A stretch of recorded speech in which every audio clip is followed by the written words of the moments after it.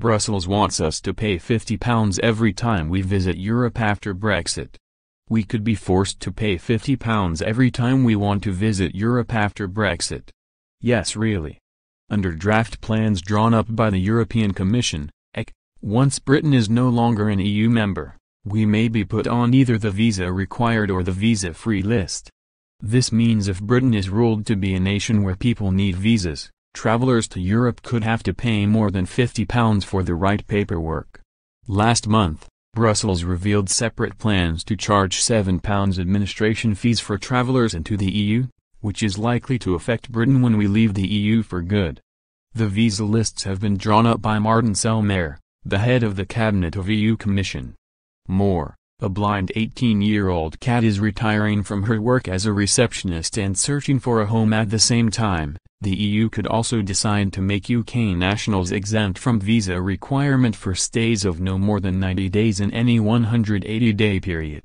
The final plans are likely to be revealed after the planned UK-EU trade deal. At the moment, countries like Ukraine have deals with the EU to waive visa fees if they come to more than £50. If no deal is achieved with Britain, we are likely to end up as a visa-required nation. There's a few options for Britain after we officially leave the EU on January 1, 2021. We've still got time before this all changes though, at least until January 1, 2021, which is the first day after the Brexit transition, unless the talks collapse in March. British negotiators are attempting to seek visa-free travel as part of a UK-EU post-Brexit trade deal. A former Brexit minister criticized the idea of Britain's ever needing a visa in the first place.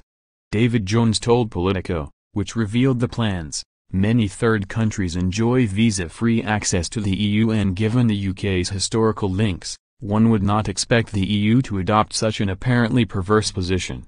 If you have a story for our news team, email us at webnews@metro.co.uk. You can also follow us on Facebook and Twitter.